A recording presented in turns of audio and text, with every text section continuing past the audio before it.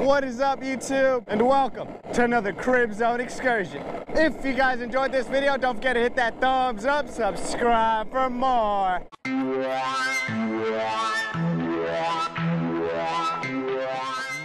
And in this one, I'm gonna be going over everything you guys need to know on how to teach your dog to skateboard with you. All the things you need, all the commands you need. This is crazy, guys. I feel like we're the originators of this skateboarding lifestyle. And if I could bring more people into this, that's freaking amazing. The more people I see skateboarding with their dog, shouts out all my skateboarding community. It's always awesome seeing people exercising their dogs. Since we found a lazy way to do it, it just makes it even easier to exercise your dog. If your dog doesn't enjoy pulling you, it's probably because your dog is out of shape. Start off slow. Rome wasn't built overnight. Exercise your dog, get him in shape. Eventually he'll have enough strength and endurance to pull you. I'm gonna be going over on exactly everything you guys need to know when you're skating with your dog, as well as some tips for you guys and the dangers of it.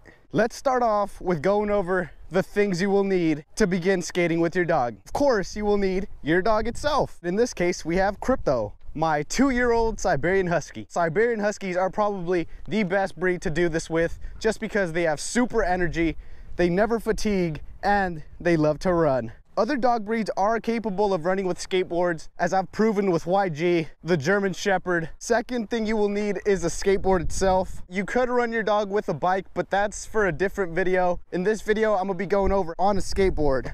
The next thing you will need is a harness. You need a harness in order for your dog to pull you, just because you don't want to be choking them with the leash attached to their collar. When you're first starting, if your dog is super excited and pulls you full speed, it's always best to attach the leash to their collar. It'll somewhat restrain them from pulling full speed. That's how I started with Crypto. First tip, start off with the leash attached to the collar. The next item you will need is a leash. This is a pulling leash. It has some springy action that makes the pulling a lot smoother. You could use a normal leash. I would personally recommend a pulling leash. The next item you will need are some old shoes.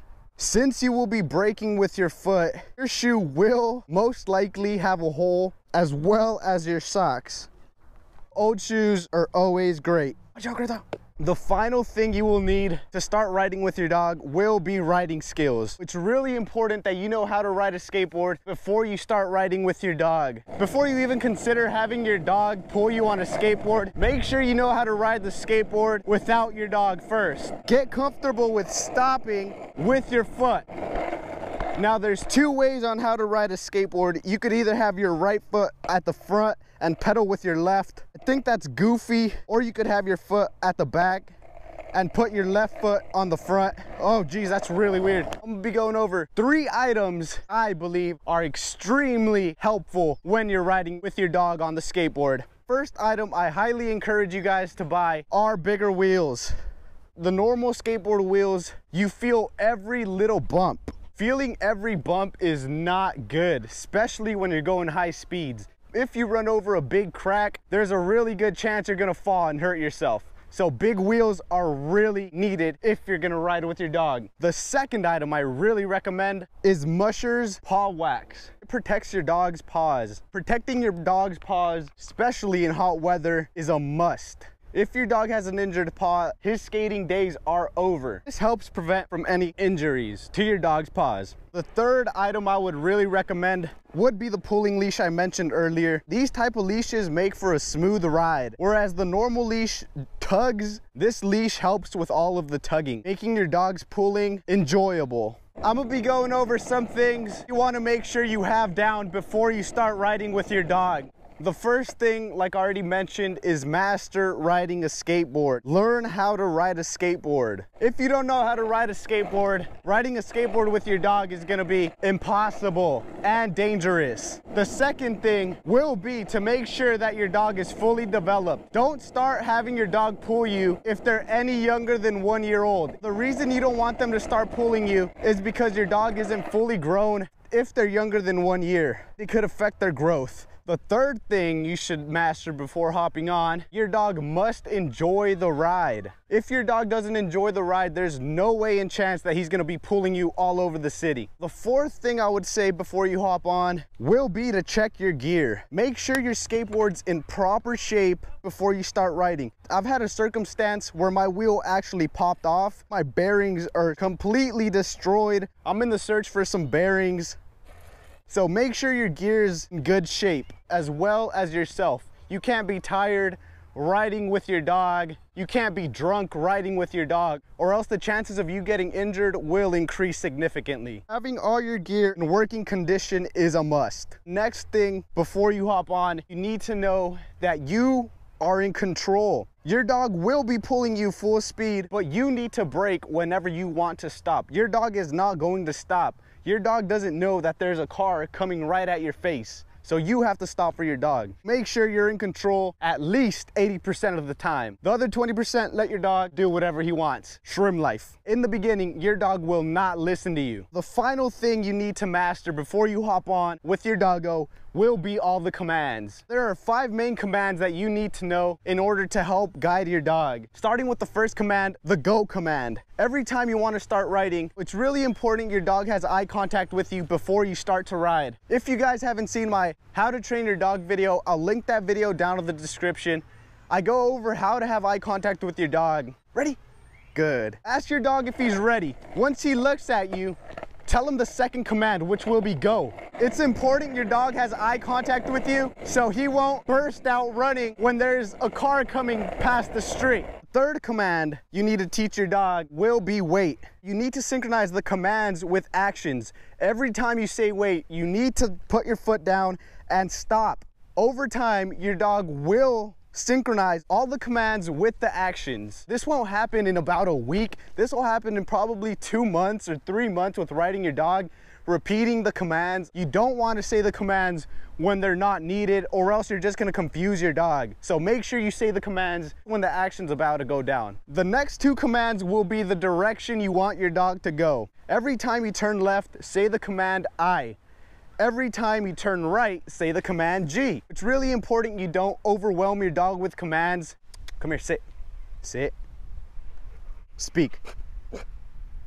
The last command will be the praising command. Good boy, Crypto.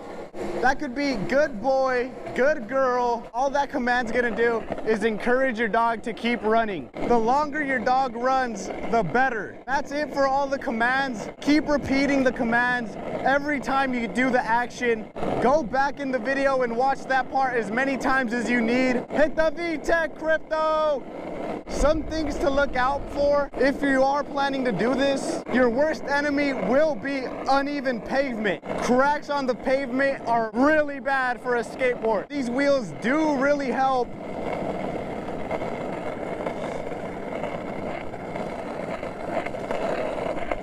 Uneven pavement is the worst. The next thing you will need to worry about, this is a perfect example, debris on the floor. You gotta look out for things such as rocks on the floor, little pieces of logs on the floor, because if you run over that, your face is going to have a good time kissing the pavement. Make sure you scan ahead, make sure the path is clear. Years of motorcycle riding has improved my skills. The worst thing that can happen is your dog spotting a squirrel, a cat, or a dog. Since dogs originated from wolves, they have a hunting skill in them. Every time they see one of these animals, they will hit the VTech. As we've seen on some of my videos, the VTech is a very powerful machine. Another thing you need to worry about is your dog's paws. This is where the musher paw wax comes in handy. Your dog's paws are its only way of transportation, so make sure you take care of them. Another warning when skateboarding will be when you're crossing the street. Your dog isn't aware of all the cars that are about to pass by. Make sure you stop at street crossings.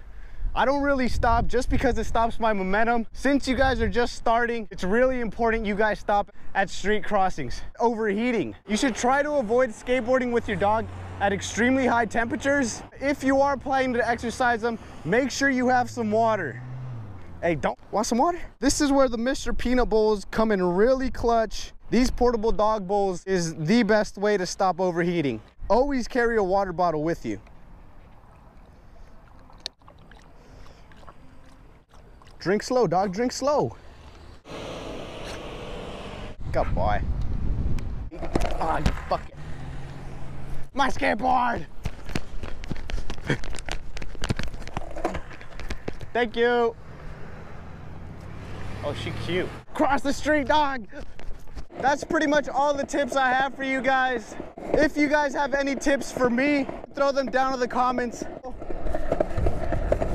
Oh my God. That's what I'm talking about with squirrels. Squirrels are dangerous creatures. I know they're squirrels, dog. I know they're squirrels.